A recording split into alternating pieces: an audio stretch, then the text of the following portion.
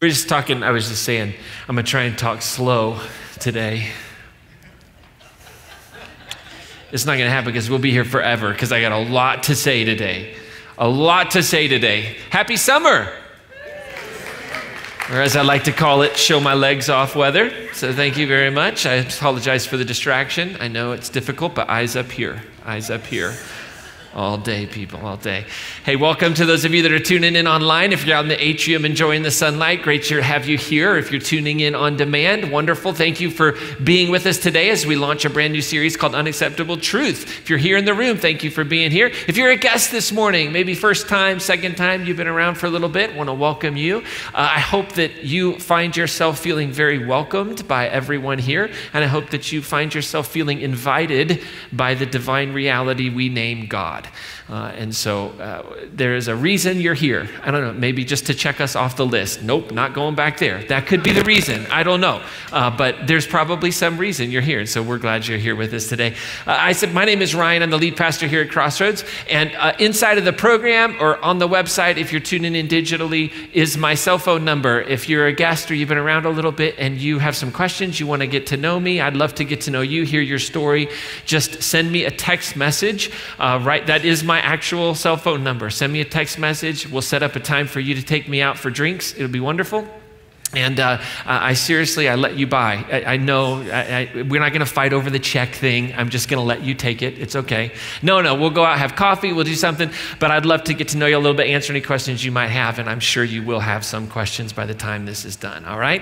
It is good to be here, though. I love it. Hey, happy Pride Month to everyone. How many of you have a family member that's celebrating Pride Month in a very special way? Raise your hand up nice and high. We want you to know that you are seen and you are loved and you are welcomed. And just grateful that you're here and Crossroads sees and understands that this is a challenging reality, being in a faith community when it comes to queerness. And we see that. We recognize that much of the hurt and the harm that maybe you and your family have experienced has been at the hands of people like me or from me at a time in my own life. And so we are grateful to be a space where it is safe for you to be who God has made you and created you to be. And so we're grateful for you to be here, and we're grateful to raise children in a spiritual environment that says we are all children of God, made in the image of God.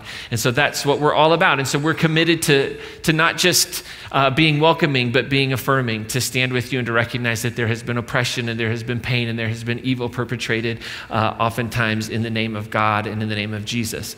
So we're with you, we're here. So I'm gonna ask you a question today, so loosen up, raise your hand to answer this question if you want, or you can answer it in your mind. What comes to your mind when you hear the phrase or the statement? Now, don't think about it in church world, because if you've been around here a while, hopefully what will come to mind is like, oh, Crossroads Church. But, think about this, like when you hear this phrase, that is unacceptable. What comes to your mind? What comes to your mind? That is unacceptable. Maybe any parents in the house, raise your hand up nice and high if you're a parent. Maybe you've said that to a child throwing a fit in Walmart. 22 years old wanting candy. That is unacceptable. No, I'm just kidding. Right? That is unacceptable. We say that, you might say it more nicely than me, but that's unacceptable, right? Whatever it might be, right? Maybe your kid was throwing a fit or mistreating their sibling. Like, that's not acceptable. That is unacceptable. It's not the way we treat one another, right? Maybe you're in a relationship and perhaps you've said that to your spouse or your intimate partner. Maybe you felt at times they weren't being kind and you said, that's not acceptable. Maybe you've been in an abusive relationship, and at some point in that relationship, you found the support and the strength and the courage, and maybe you just said it to yourself, this is unacceptable, and you found the courage and the strength to leave. Maybe you grew up in a very rule-oriented religion, and maybe you think of moral behaviors, right? When we hear that phrase, unacceptable, you think of all the moral do's and don'ts that your church or your religion or your spirituality or your home told you, this is what you have to do and this is what you can't do, right? And the truth is, we're all somewhat used to this idea of unacceptable behavior, right? Even in your own world, you can ascribe it to yourself. Healthy individuals, by the way, do recognize when they are acting in an unacceptable way, right? If we never acknowledge that we're doing something that's unacceptable, we're doing something that's unkind, that I'm in the moment letting my emotions overrun my wisdom, right? And this is unacceptable. Like healthy people like recognize that. So we kind of get that, right? And we've probably said it or we've asked it of ourselves, right? And we've said, okay, is this acceptable? Is the way I'm thinking behaving? Is this something that's going to be accepted in my workplace, in my marriage, with my children, right? Perhaps maybe you grew up in an environment where certain behaviors were acceptable, but now you go, why did we ever think those were okay?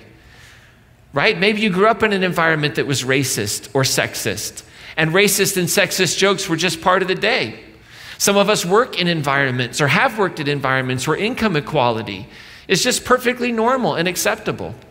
For hundreds of years, thousands of years, millennia in our culture, in our world, slavery was seen as perfectly acceptable. It was a perfectly acceptable societal construct. This is just how it is. Some human beings were understood to be less than others. It was just acceptable. In the time of Jesus, people accepted that, hey, if you were sick or if there was something wrong with you, you were being punished by God. It was perfectly acceptable to leave you to go. And here's the thing, these acceptable behaviors that exist in our world, and there are some right now that we hold as a culture that are acceptable, but in like 100 years, our ancestors, like, they're going to be like, I can't believe they did that. Like, there's going to come a day, I really do believe, I don't know when, but I believe it's going to come where people go, they actually thought it was okay to kill one another and call it war. Like, there will come a time, I really do believe that, but there's behaviors right now that we just say are acceptable, but here's how we justify it, right? We justify our acceptable behaviors with three kind of big things, I think. I think we justify acceptable behaviors with religion, politics, and economics. Can I get an amen? How many of you are super excited you came to church today? I figured if I talk about all three, I can offend everybody equally, right? So here we go. This is how we justify our behavior. You think of the things that I mentioned earlier, racism, sexism, right? The income equality gap, like all of these things we've justified with these before. The oppression of women in the church, like we've done it. Politicians, if you're a politician in here, that's okay. It's all right. It's a noble thing. Not all politicians are bad. Not all religious people are bad. But here's the thing. Politicians tend to justify murder and they call it national defense. Right? I mean, and I'm not talking about just America, I'm talking about the world. That's what we do. We call it war and we justify murder.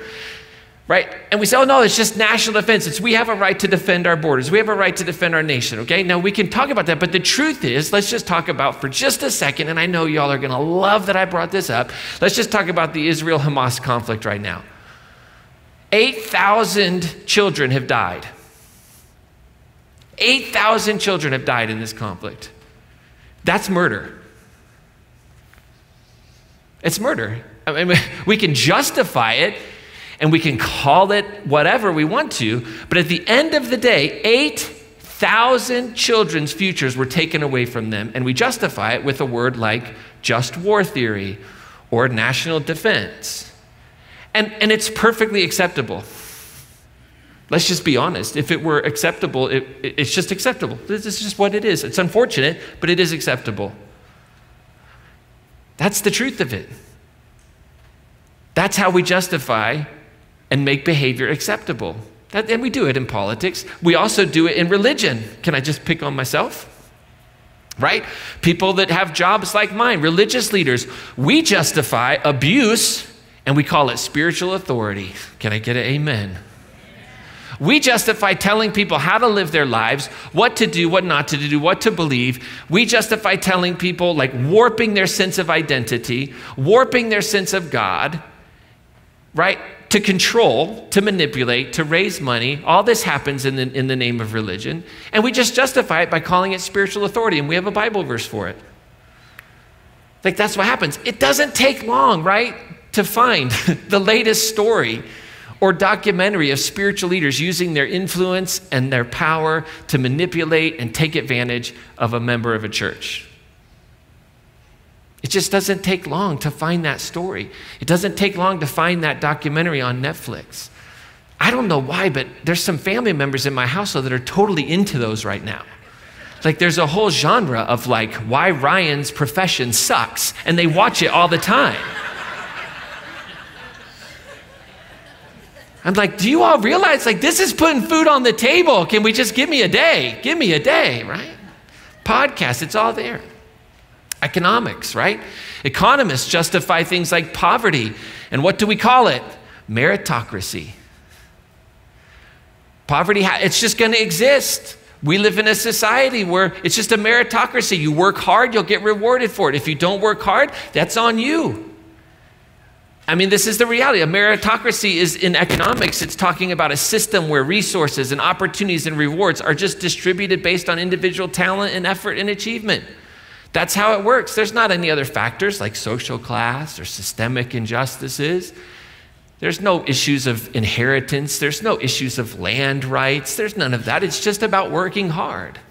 Yet, the truth is, poverty in our nation, which I love, by the way, I don't know why when we like speak in any way, shape, or form like that presses the narrative that everything is perfect in our country, that somehow you hate our country. That's not true. I mean, a more perfect union feels like a wonderful phrase, in my opinion. But in America, poverty disproportionately affects children, racial and ethnic minorities, women, and the elderly. And unless you want to present a case that children are lazy, well, okay, let's set that one aside. Okay. Unless you want to present a case that children and racial and ethnic minorities and women and the elderly are lazy and don't deserve to participate in the meritocracy, right? It just kind of falls apart. There are issues there. And Jesus, right, the one who many of us in this room are modeling our lives, we're walking down this peacemaking path, following this way of life, this way of interacting with the divine, this way of being in our world. Jesus lived in a time where certain behaviors were completely acceptable. And those behaviors led to completely unacceptable truths like poverty and neglect. Women were marginalized and treated as less than in Jesus' world. The poor were seen as cursed and excluded. And these acceptable behaviors, they also included demeaning children, hating Samaritans, forbidding interracial marriages. That's all in our Bible, by the way. It's all there. It's all right there. And so what happens here, this is the deep and profound truth that I have for you. I mean, this is as good as it's going to get, this next fill-in, okay? I mean, it's all downhill from here. The next 45 minutes is just wasted time. I'm just kidding. It's going to be 50. Okay, listen. Acceptable behaviors are what lead to unacceptable truths. See, it's the acceptable behaviors that lead to the unacceptable truths of our world. It's when we accept certain things as okay that the result, the fruit, is an unacceptable truth. So things like poverty and human trafficking and economic inequality and suicide rates in general, and especially in the queer community in particular, starvation, death from preventable diseases, all of these are unacceptable truths that are related to acceptable behaviors, acceptable public policies, acceptable ways of functioning and living in the world right now. And here's the truth of it. We cannot confront the unacceptable truths that we talk about here at our church. We cannot work to rewrite them without what? Confronting our acceptable behavior. Whew. I'm glad we're receiving donations at the end and not right now, because nobody'd give a cent after that one. It's like, wait, Ryan, are you telling me that I'm actually contributing to the unacceptable realities of this world? Yes, we are. We are. And you don't have to live under this weight of guilt and woe is me, but until we accept that, until we start going, okay, what are the ways in which I live that I might not even know about, that I might be doing in complete ignorance, that are actually perpetrating a system of racism, that are actually perpetrating economic injustice, that are actually perpetrating a lack of access to education, right? These things that are just perfectly acceptable that I don't even feel bad about, okay? I do it. And I'm the pastor. But I always said I'm not a good one, so that's okay. But listen, we just have to like own that and be okay with it. It's called grace. Like that's why common grace is such a beautiful theological concept, right? And so we have to first of all address the acceptable behaviors so that we can then take action and move towards rewriting the unacceptable truths that flow out of them. Does that make sense? Raise your hand up nice and high if that makes a little bit of sense. Give me a checkbox in the chat, a thumbs up, a something, because that's a little complex. And it's a little turn of phrase, but it is true that what we accept as okay inevitably turns into oppression. Oppression doesn't happen because we think, oh, let's not do this. Oppression happens because we think this is what we should do because these people deserve it. All right, Jesus knew this, okay? Jesus knew this. And he tells us this beautiful story in the Gospel of Luke. And you might have heard this parable, this story of what is traditionally called the Good Samaritan. How many have ever heard that? The Good Samaritan, which in and of itself is a racist title. I always like to point that out to everybody. Right? This should just be the story of the generous, wise, wonderful Samaritan. But Jesus tells us this story, and in it we find that what Jesus is doing is what he's always doing, is addressing what is acceptable, because if we can address what is acceptable, the other things will follow, right? The unacceptables will shift. So Luke chapter 10, this is how the story goes. It says, an expert in the law, a religious leader, not unlike myself. An expert in the law stood up to test Jesus. And he says, teacher, what must I do to inherit eternal life? Now, got to pause right here because some of us, when we hear eternal life, we go back to like a tradition or we go back to a part of our world where we're thinking, oh, this is about heaven and hell, okay? Not about heaven and hell, okay? Those concepts of heaven and hell were developed much later than the time of Jesus, okay? So we can't put onto this question a question that would not have existed at the time.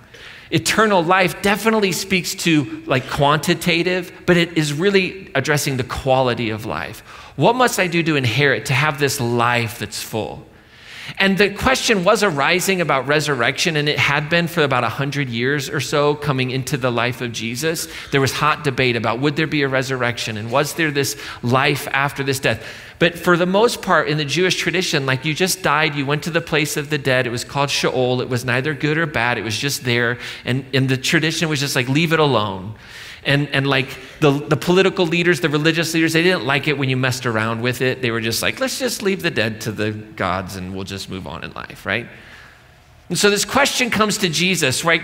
Which is probably a question when it says to test him, to put Jesus on his side. Are you with the political party of the Pharisees, they were resurrectionists, or are you in the political party of the Sadducees, who were non-resurrectionists, right? These were basically political parties. Think of them like Democrats and Republicans, okay? And you can choose whichever side you want, right? So he says, how do I do this? So remember, eternal life, when you hear eternal life, you have to go beyond heaven and hell, all right? And it's not merely this duration, but it really is a distinct nature of a way of life that is lived now and into eternity, right? Into the future. That's a way of living that's hidden in the way of Jesus, right? By the time that the Gospel of John was written, which is after Matthew, the Gospel of John is probably our latest gospel, super theological in nature, all kinds of metaphors in there. At that point in time, it had come to be known that eternal life was knowing Jesus. Like there's a passage in John chapter 17 where Jesus says, knowing me, like, is eternal life. Like Jesus doesn't actually say it, the writer John does, but this idea of real life, genuine life is knowing Jesus, okay? So just make sure you bracket when you hear eternal life. Don't go into like, oh, this guy's asking, how do I go to heaven? That's probably a bit of the question, but that's not the majority of the question, all right? Make sense? All right, 6 of you are still with me. Whew, okay, here we go. So Jesus says to him, well, what's written in the law? How do you read it, right? So what's Jesus doing here? He's saying, hey, tell me your interpretation. Like, let's talk about this. What is it that you think God desires of you? What do you think are the requirements? Because, right, this guy's like, I want to inherit this kind of life. I want to inherit eternal life. What do I have to do? Jesus isn't quizzing him on his Bible knowledge, right? He's trying to get a sense of his spiritual disposition. He's trying to get a sense of how does this scribe, this lawyer basically, how does he read the text? How does he understand God? And so the scribe says, well, you love the Lord your God with all your heart and with all your soul and with all your strength and with all your mind, and your neighbor as yourself. And Jesus says, ding, ding, ding, ding, ding, you get to go on to double jeopardy. Great question. Great answer, great answer. You got it. You've given the right answer. And then then he says, do this and you will live. Now, I don't know if you know it or not, but this is kind of one of those moments where I go, the Bible is a terrible rule book. Because what does that mean to love God with all your heart, soul, mind, and strength? I feel like I would want some more specifics. Like, what does that actually mean? And that's what Jesus is driving home. So to love God, what does that mean? Does that mean go to church all the time, right? Does that mean read my Bible all the time? Does that mean memorize the Torah? What does it mean to love God? And so he says, go ahead, you got it, do it, and you'll live. Like, question answered. And I think I just love Jesus, right? I'm accused of not loving Jesus, which is ironic, but I think it's fantastic what he says here. He's like, go for it, you got it. And he's trying to end the conversation. But here's the trick, right? The scribe, the religious leader, wanting to vindicate himself, wanting to justify his acceptable behavior. That's what it means to vindicate ourselves. He asked this question, and this was the question that he should have never asked. Well, who's my neighbor? Who's my neighbor? You see, here's the thing about unhealthy spirituality. Unhealthy spirituality always justifies who not to love. It always seeks to justify its acceptable way of who I don't have to love. And it's popular, and it feels so good, but it's unhealthy and it's dangerous. But you all know nothing of that. But that's what this man's trying to do. And so Jesus says to him, okay, here's a story. I love it. How many of you had a parent who like gave you life lessons in stories? Did anybody have one of those? Like, I didn't, but I think it'd be great to have like that parent who like you asked about, like, should I ask him out? And they were like, well, let me tell you a story. And then like 2 days later, you're like, okay, I don't know what to do, right? But that was Jesus. He would teach in stories according to some of the Gospels, right? And so Jesus replies, a man was going down from Jerusalem to Jericho, and he fell into the hands of robbers who stripped him, beat him, and took off, leaving him half dead, okay? So let's get a little context for the parable, because how many of you have traveled from Jericho to Jerusalem? Okay, good. I haven't either, right? So let's get a little geographical context for the story, because everybody listening, first of all, they're all Jews that are listening, and they would understand that this journey was quite interesting. So the road from Jericho to Jerusalem is about 17 miles long. You can kind of see it up here. This is the whole Mediterranean area, right? Now, you can't really see Jerusalem and Jericho here, but we're talking about this big area of the world. I don't know if you know it or not. This is still a hotly contested piece of land, right? So Jericho, right, this ancient city, it lies in the Jordan Valley, so it lies low, and it's about 900 feet below sea level, okay? That's where it is. And to go to Jerusalem, you would literally go up, right? Because Jerusalem sat on top of a mount, right? And it was 2,500 feet above sea level. Now, for those of you that aren't good at math, I'll do it for you. That is a 3,300 foot elevation gain over 17 miles, right? So just to put it in perspective, if you did Long's Peak, right? Long's Peak from the trailhead to the top, it's like 7 miles one way, and it's about 5,000 feet of elevation gain, and it is a brutal hike. Can I get an amen from those of you that have done it? One of the dumbest things I've ever done in my life. So this is a long, very difficult road. It's desolate, it's dangerous. You can kind of see that this is the terrain that it passes through, right? So you're just kind of going straight up, 17 miles, heat of the day, right? And it's known, if you ever read in scripture, or if you ever hear like the Judean wilderness, this is the area, right? The Judean wilderness. So it was very dangerous. It was known for people being robbed, beaten, right? This is just like, it made total sense to the people hearing it, right? So they were like, oh, yeah, I know that road. I've been there before. And you wouldn't take another route because it would take too long a lot of times. So you just like, this was what you did. And you traveled, this was the road to travel to if you were doing commerce in Jerusalem, whatever it might be. It was just, it would evoke immediately a sense of peril and darkness, all that good stuff, okay? And so Jesus, so he sets the scene. This is the road. Now, by chance, Jesus says, there was a priest going down that road. And when he saw him, he passed by on the other side. Right? Can I get an amen? Like, I'm not touching that. That's gross. I don't have any gloves. I'm not adequately trained.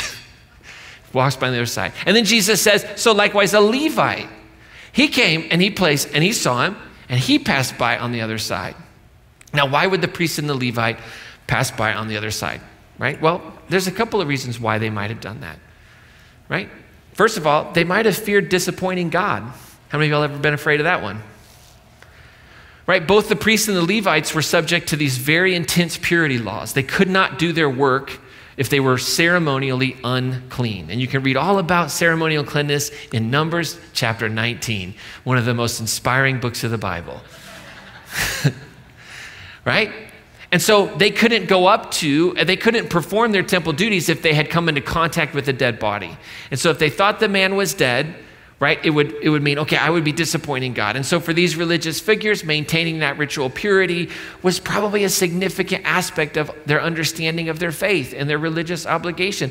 And they might have believed that preserving their ability to perform their temple duties was more important than helping an individual in distress. It'd be like, on your way to church, you see somebody whose car broke down and you think, I can't be late to church, and so you just keep driving. Not that anybody's ever done that. It got real quiet there.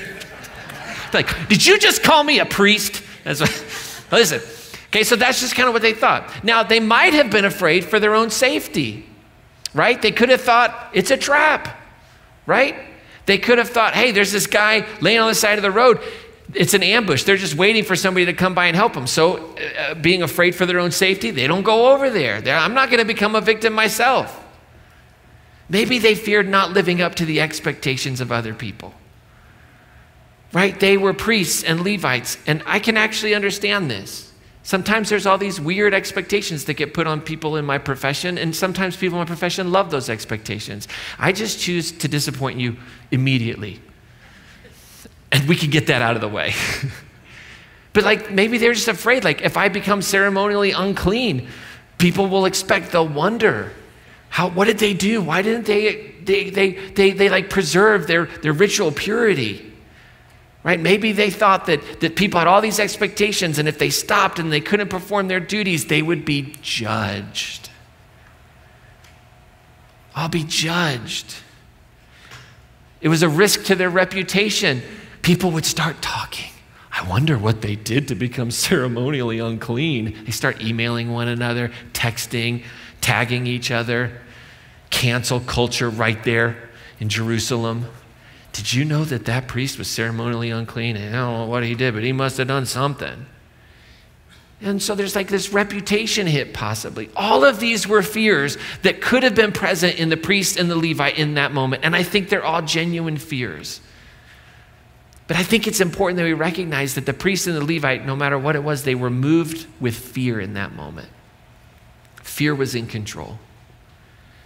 And again, this is the danger, this is the fruit of unhealthy religion and unhealthy spirituality. It's driven by fear. And so fear animated and it motivated the priest to move away from the victim, away from the oppressed. But Jesus says, a Samaritan, while traveling, came upon him. And when he saw him, he wasn't moved with fear, but he was moved with compassion. Now, for those of you that might not be aware, some of you are aware, Samaritans and Jews in this time frame had not a lot of love lost for each other. The Samaritans were a group of people that emerged with a shared heritage from the Jews. But in 722, the Assyrians came and destroyed what was called the northern kingdom at the time. And then those that remained in the northern kingdom that weren't taken into exile, they intermarried and they kind of formed a new people group in their intermarriage, and this became known as the Samaritan community. And the Samaritan community they shared similar beliefs, but they were different than the southern community of Judea, where Jerusalem sat.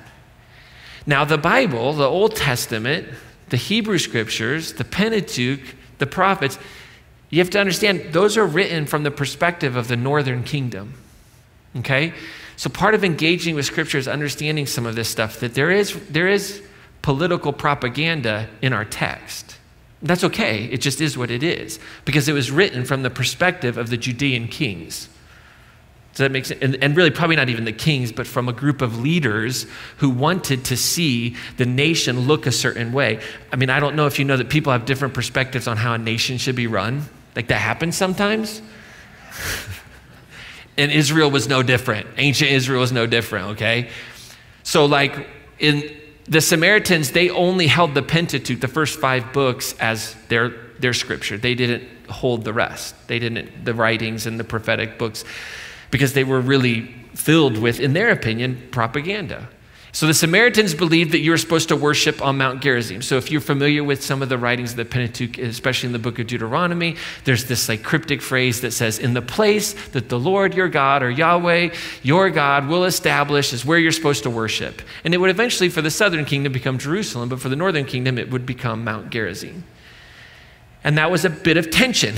Why? Because you want the capital, because it would bring in all the commerce. It's all politics and economics, by the way. I mean, conflict is politics and economics most of the time. And it's the same in ancient Israel. And so you have this history, this long history that actually kind of boiled over in 138 BCE when the Judean leader went and destroyed the temple on Mount Gerizim in an attempt to control the Samaritans. And so by the time of Jesus, it was still destroyed. It never was rebuilt, but the Samaritans still worshiped on that temple. And so there was not any love lost there. There was a lot of hatred. There was a lot of social upheaval. And there was disdain for one another, a lack of trust for each other from both perspectives. And so when Jesus said a Samaritan came down and he's talking to a primarily Jewish audience, they knew it right away. And Jesus intentionally does this, I believe it, because he knew that a religion that accepted neglect, fear, and hatred was unacceptable. Like he knew that part of his religion had taken certain behaviors and labeled them as acceptable. It is okay to hate the Samaritans. It is okay to exclude the Samaritans because they don't worship the right way. They don't believe the right way. They're not our religion. They intermarried. They're not pure. These are all the phrases. And so Jesus is flipping the script. He's showing that real life, eternal life, is not found in religion or rule following. Can I get an amen? That's what Jesus is doing here. And Jesus goes on, he says, so this Samaritan goes and he bandages his wounds and he treats him with oil and wine. And he put him on his own animal and he brought him to an inn and took care of him. And the next day he took out 2 denarii, which is basically like 2 days' wages for a Roman soldier. And he gave them to the innkeeper. And he said, take care of him. And when I come back, I will repay you whatever it takes. I mean, this is amazing. The Samaritan invested time and talent and treasure for the peace and the well-being of the victim, who everyone in the room would have assumed was Jewish. Okay? Jesus' audience, when he said, hey, there was a man traveling from Jericho to Jerusalem, they would have all said, oh, he was a Jew. So you have this Samaritan who's now caring for and giving of his time, stopping, changing plans, turning around, traveling the road again. Using his talents, he bandaged the wounds, he treated them. Giving of his treasure, he paid the innkeeper, he made a commitment to pay whatever it takes, right? All this stuff. Jesus knew what he was doing in the hearts of his listeners. And they're all discombobulated right now. They're all disoriented. And Jesus lands the plane. Which of these 3 do you think was a neighbor to the man who fell into the hands of the robbers? Remember the question, who's my neighbor? Well, which one do you think is the neighbor? And this guy couldn't even say the word Samaritan, but he answers the question brilliantly. He says, the one who showed him mercy. The one who showed him mercy. And Jesus says, go and do likewise. So what's the original question? What does it take to inherit eternal life? What does it take to get real life? What does that look like? Well, love God, love others. Well, okay, so go do that. Well, but who's my neighbor? Okay, let's have this conversation. And then Jesus brings and says, well, who's your neighbor? Who was the neighbor in that story? It's the one who showed mercy. And so this legal mind makes Jesus' point. Jesus doesn't say, oh, it's the one who went to the temple. It's the one who maintained temple purity. It's the one who had right doctrine. It's the one who believed all the right things. It's the one who prayed the prayer. It's the one who took communion this way. The one who baptized their babies this way. None of that nonsense. Okay, that was wrong. It's not nonsense. It can be very beautiful. But when it becomes the thing, we have to call it something so that we can bring it back to its proper place to support the life of mercy. And so Jesus brings this beautiful, brand new vision of what a faithful life can be. He reimagines it. He says, this is totally the vision I have for what a faithful life looks like, and it's not what my religion gave me. And he presents that. And what's beautiful is that the Samaritan, right, didn't need the temple, didn't need the Jewish law to know what righteousness looked like. Didn't need any of it. He moved past his fears. I'm sure they were there. And he reached down and he says, it is unacceptable for me to walk by. I know that my culture tells me I'm not supposed to care for this person, that I should probably actually celebrate that this Jew is now hurting on the side of the road. And I could actually say that God did that. That's a punishment from God. But he moves past all of that stuff and he says, nope, I'm going to stop. And he knew that real life was found in participating in the healing of the wounded. That was eternal life, that was knowing Jesus. That's what the story's all about. So here's what I don't want us to miss as I'm halfway into the message. Here's what I don't want us to miss. Through this parable, Jesus reimagined a faithful vision of what he would call the kingdom of God, and it was compassion and action.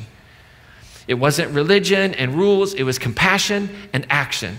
This was the kingdom of God. Matthew 6:33, Jesus said what? Seek first the kingdom of God. Seek first the realm of the divine. And divine righteousness, which is what? It's not rule following. It's not morality. It's mercy. That's what righteous, the way you treat one another, and all these things will then be given you. He's talking about like wondering what you're going to wear, what you're going to eat, the stresses of life. But if you put first mercy, if you put first the care of the wounded on the side of the road, all these things will be added. In Romans, Paul says this, for the kingdom of God is not found in food and drink. In other words, the kingdom of God is not found in moral rule following. That's what he's talking about there. What you're allowed to eat, what you're allowed to drink, what you don't eat, what you don't drink. No, the kingdom of God, the reign of God is righteousness and peace and joy found in the Spirit of God, in that life of mercy. And so it makes perfect sense when Jesus begins his ministry in the Gospel of Luke chapter 4, and he walks into his synagogue and they hand him a scroll and he unrolls the scroll and he says, the Spirit of the Lord is upon me because he has anointed me to bring good news to the poor. I get so frustrated. These are tears of anger. Can I just be real honest with you? Because I think we're missing it, and I don't think anybody's listening. And I've sat in rooms with the leaders, but the story's beautiful. And I don't even believe that Jesus actually did this because I don't think that the historical Jesus could actually read. It makes no sense that the historical Jesus could actually read. But in our story, he can read. And the story is presenting a deep truth. And this is right in front of us. And you can believe that this actually happened, by the way. It doesn't matter. It really doesn't. We come together and we say, what does it mean? Okay, so don't be freaked out when I say, it doesn't matter to me whether the historical Jesus actually read this, because this is teaching me what the historical Jesus was all about. And people say, well, what is the gospel? It's right here. The word good news is the Greek word for gospel. I don't know what we're debating about. For the writer of Luke, the gospel, the message, the point of it was that Jesus had been anointed by God and his understanding of God to bring good news to the poor, to proclaim release to the captives and recovery of sight to the blind, and to those who were oppressed, to proclaim the year of the Lord's favor. And he rolls up the scroll and he dropped the mic and he left. And you know what happened? They tried to stone him. And I can tell you it's the same thing that's going to happen. It's the same thing that happens when you push against those acceptable behaviors and acceptable beliefs. There's always the crowd that wants to stone you. There's always the people that want to uninvite you for Thanksgiving dinner because you won't sit and toe the line anymore. Why? Because you have found salvation. And it might be completely different than the idea of salvation that you and I were raised in. It might not be. And now the big question that Jesus asked was, who's the neighbor? But there's another question hidden in this story that is really important, and it's, where is the divine? Where is God in this story? And so we often read this story with this idea that the divine is found in the Samaritan's actions, that's God at work. But I read this story differently. Surprise, surprise. I read it a little bit more subversively, a little bit more transformatively. Because I think that the divine, that God in the story is the beaten man on the side of the road. And I feel like that's what the tradition tells me, because we trust that God was present on the cross, dying, suffering in Jesus. So why wouldn't, where the suffering is, God be? See, the rule of the divine kingdom, the ruler of the divine kingdom, this reign of God is not the one in power, it's not the victor, but it's always the victim. That's the subversive reality of what I think authentic Jesus following in Christianity is. It's finding God not in power, but in the victim. Because it's the victim that transforms us. It's the victim that changes us. And we stand and say that God is incarnate in the suffering. And so if you want to experience God, I hate to break the news to you, church really isn't the best place to do it. I mean, it's a place. And it can if we do it right. But you want to really experience God, go where there's suffering. Go into the dark corners of this world and give of yourself, and you will be transformed. And you will become merciful, and you will become generous, and you will never, ever, ever get angry when we fundraise. You will never, ever get angry when there are opportunities to serve, because you have got into proximity with pain and you've met Jesus. And so I take great offense when people say that Jesus isn't in our church or that I don't know Jesus. And it's usually people in power that want to say that. But I have never met Jesus more powerfully than when I've stood by the oppressed and when I've had to confront my own oppressive ways and be transformed. That's the power of God. That's redemption. But that takes a lot. And so in our everyday normal lives, when we recognize that the beaten one is the divine, right? We experience transformation when we do a couple of things. When we identify with the marginalized. When we say, okay, that's where God is. I've got to go and understand. I have to set aside the acceptable ways of thinking about the poor. I have to set aside the acceptable ways of thinking about this political party or that political party. I have to set aside the acceptable ways of thinking about vengeance and violence. And I have to go sit with those who are victims of the vengeance and the violence, who are victims of the hatred, who are victims of the fundamentalist attitudes in either side, by the way. And so when we read the divine in the beaten man, right, we're aligning ourselves with the deep theology that the incarnation of God was found in the marginalized Jesus. He existed in the margins of he was homeless. He was homeless. He was he was considered a traitor. He was crucified as a criminal. That is, you don't get much more marginalized. And so if you want to seek Jesus and live, then we have to seek and we have to organize ourselves and get into those spaces. And this is what we see throughout the Gospels. Jesus is constantly finding himself right in the middle of the outcasts and the poor and the suffering. And this to me suggests that that is where God is present. Because Jesus said, I am about my Father's business. And they would come to Jesus. And so we identify with the marginalized and we find transformation and we find healing of ourselves in that moment. And then the other thing we can do when we identify is to give non-judgmental, radical compassion.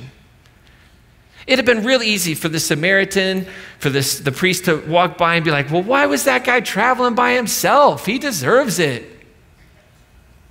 Or to walk by and say, that's what you get for worshiping in Jerusalem. That's what you get. That's what you get for destroying my temple, you filthy animal. And dehumanize it. And it could, but there was this radical, non-judgmental compassion that was present. And that transforms us. And it's the act of compassion itself that transforms us. I mean, there is a spirituality that puts goosebumps on the arms, don't get me wrong, but it doesn't produce transformation of how we spend our money and our time and how we think about the world, really renewing our minds.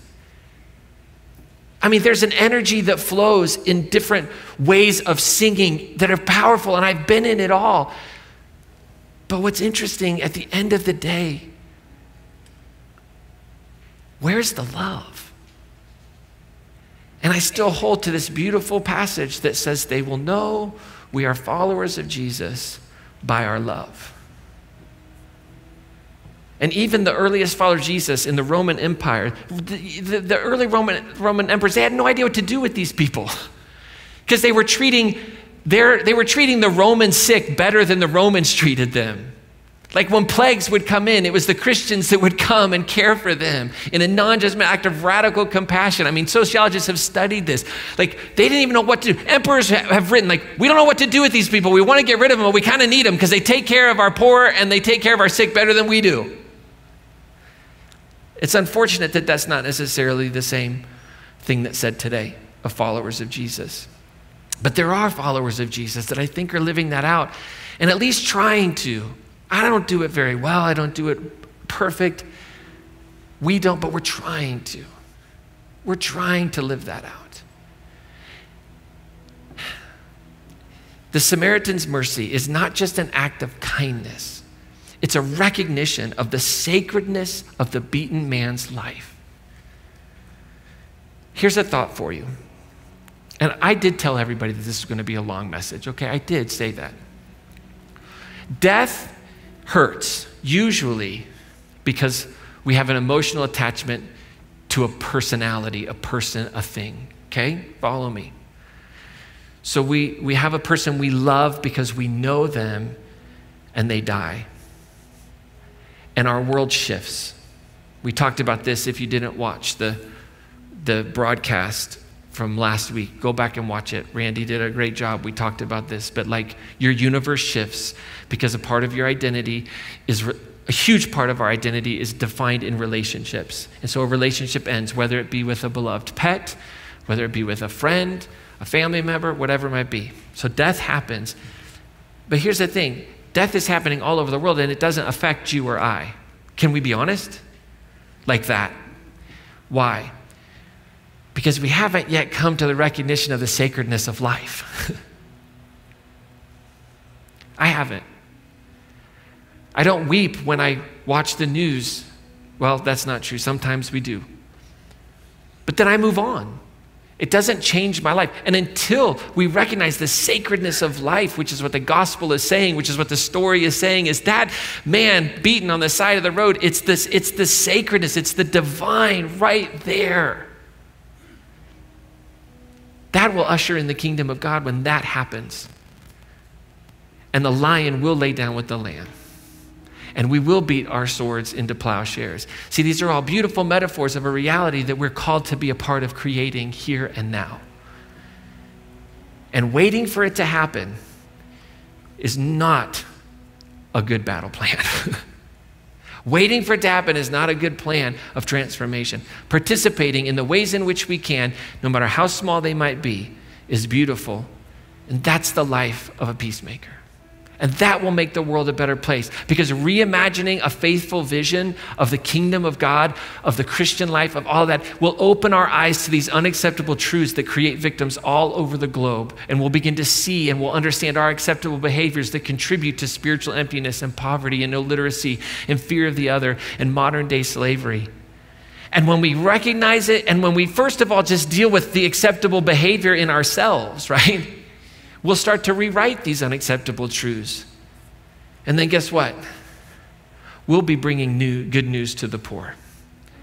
We'll be proclaiming release to the captives. We'll be offering sight to the blind. We'll be setting free those who are oppressed. And see, I actually believe that the point of Jesus was not to show us how to be divine.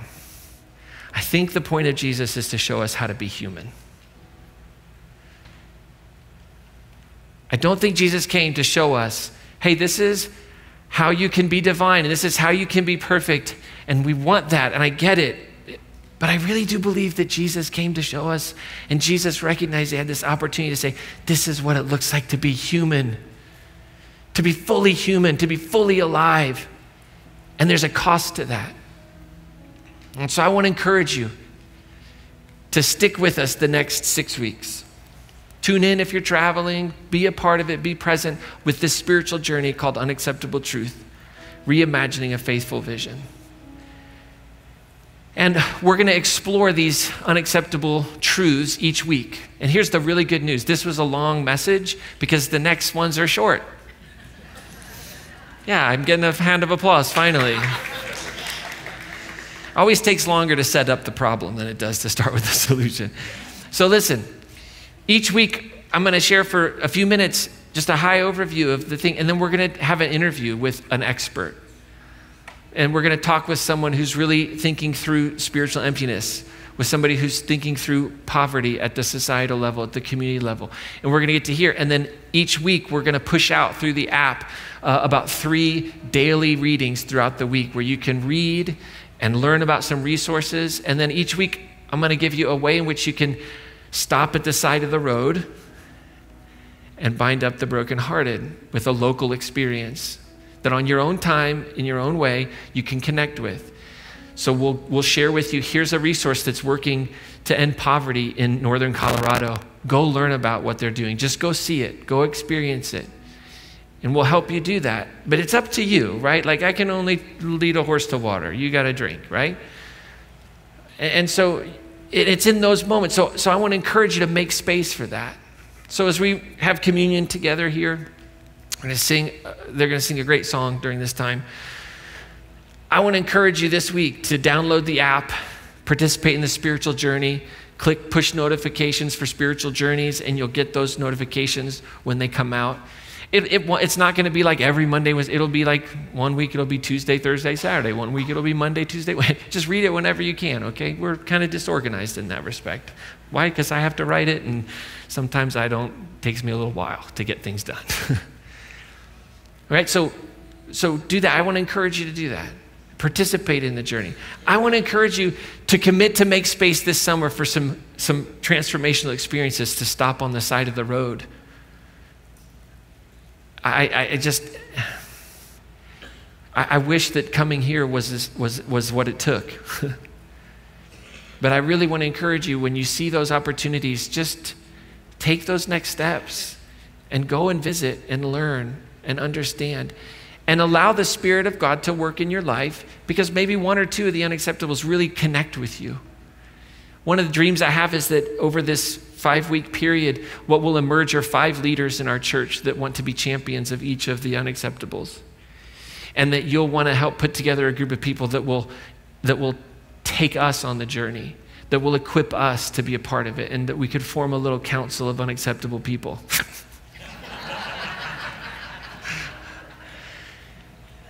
And you might have a real passion, and you might say, I want to just kind of do some organizing, and you might be able to organize us and work with our partners in Hope Leadership. But that's kind of a dream I have, that what would emerge in this is that what God's doing in your heart would be shaped to encourage us and help us as a church community, and that you'd be released into that.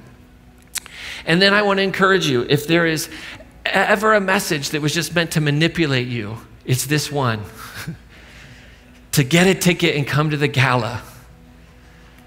Right? I mean, this is one of the easiest ways that you can help rewrite the unacceptable truths. Just set aside some money and come and participate and have fun and bid on an auction item here or there, way overpay for things, right? But come out and support these organizations and what they're doing, and grab your ticket today and come out and just be a part of that night. Bring a friend with you. Buy an extra ticket today. Believe that you will make a friend this week, and that friend will come with you to the gala. I have faith in you.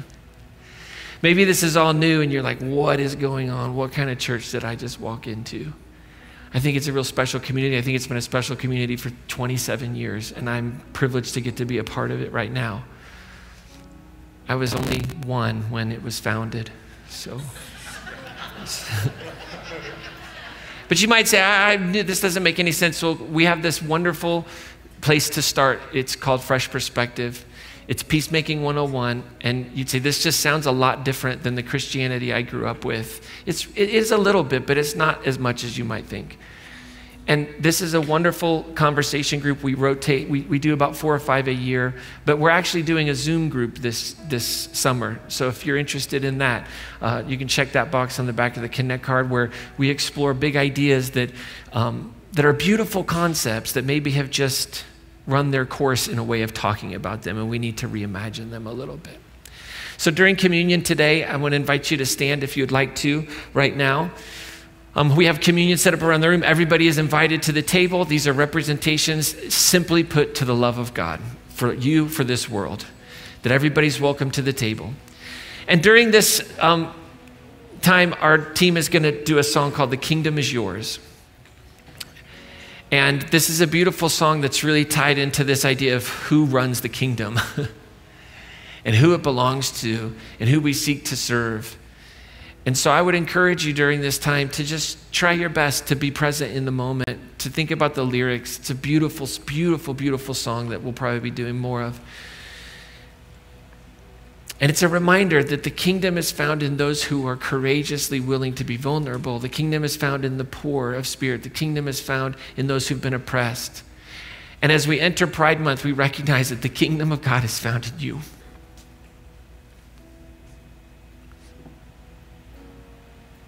Can I tell you one other thing? We'll be a little charismatic today. We'll just go as long as we need to.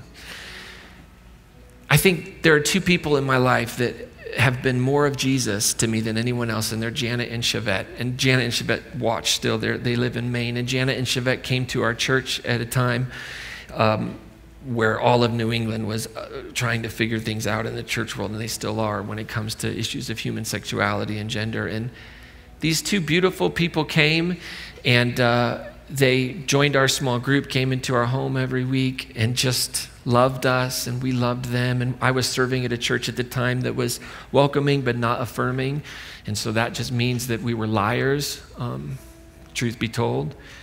And you could come and you could serve in certain capacities if you were a member of the queer community, but you couldn't teach because of traditional teachings and things like that. And we were on a journey. This was 2 decades ago. And Jana and Chevette just loved us. They just stuck with us.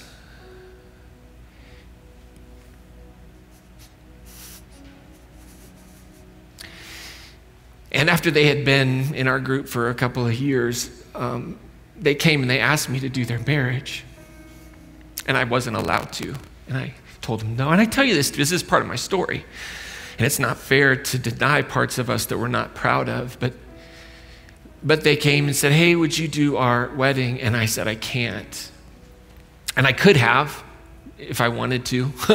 I could have, and I mean, that's the truth of what happens in my journey is I just made the decision that but I looked at him and I said, I'm not allowed. And we had this beautiful, and I said, you know how much I love you, and you all are changing me, you're shaping me, because everything I've been told and taught in my religious upbringing, you're shattering, because you're becoming more full of the fruits of the Spirit, and all the things that aren't supposed to happen in your life are happening in your life, and you are transforming me. And so if you'll just love me and be patient, and we'll love you. And they did that. And I didn't deserve it.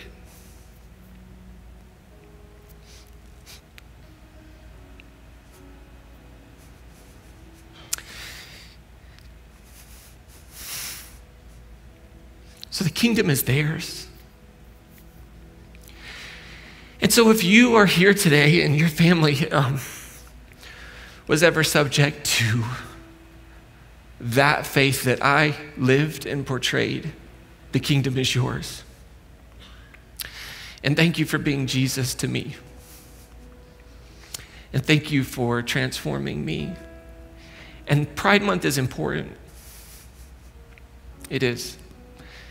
And so as you come to the table today, as we enter into this month, there's a lot of suffering still there, and I'd rather have people who exclude tell me that I don't know Jesus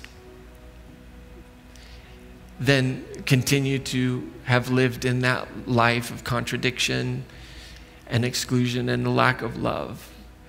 And so I'm grateful for those of you that have loved me and loved us in spite of the really bad theology that we inherited and the way in which we lived. And so your forgiveness is wonderful and appreciated and hopefully transformative of you. So thank you for loving your enemy and turning me into an ally. The body of Christ broken for you and the blood of Christ shed for you.